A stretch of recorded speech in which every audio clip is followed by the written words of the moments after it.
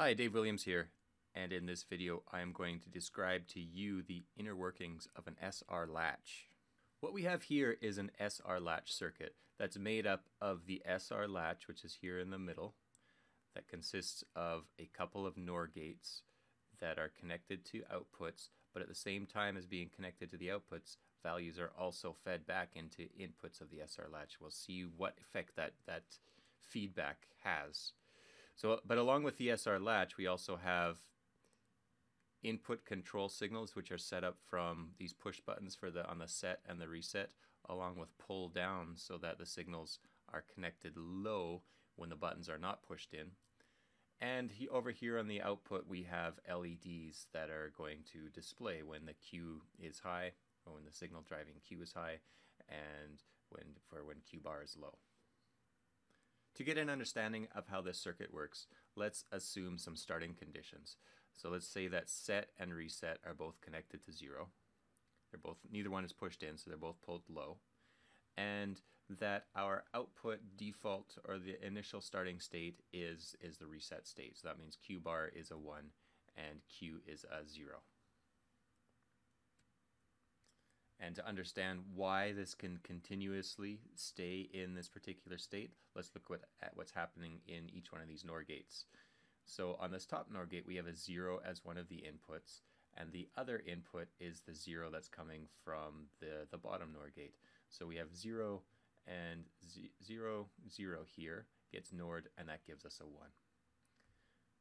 At the bottom NOR gate, we have a 0 as one of the inputs, and the other input comes from the output of the top NOR gate. So we actually have a 1 here.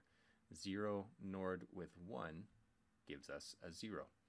So as long as set and reset don't change, Q bar and Q are going to stay at 1 and 0. Now let's say that set gets pushed in.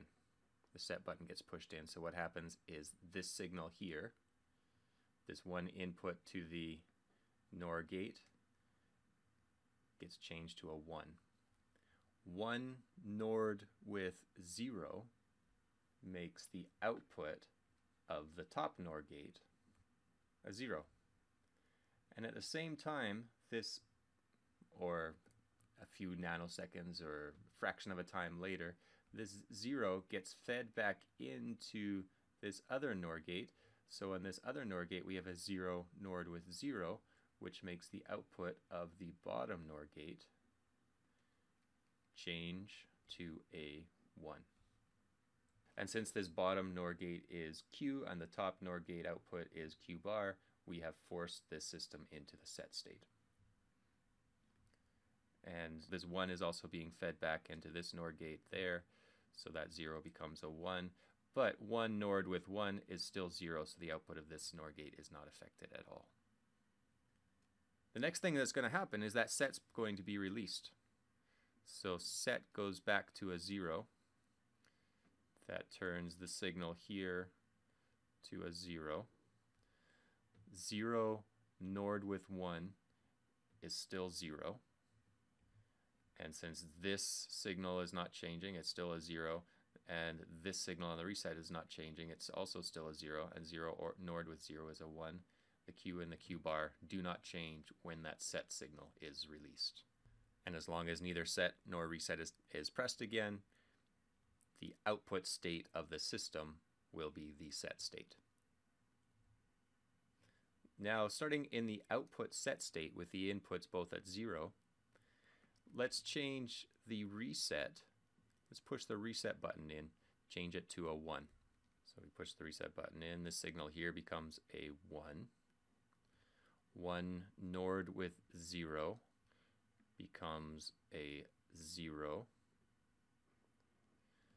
This 0 is connected to the wire here, so the other input of the NOR gate becomes a 0 up here.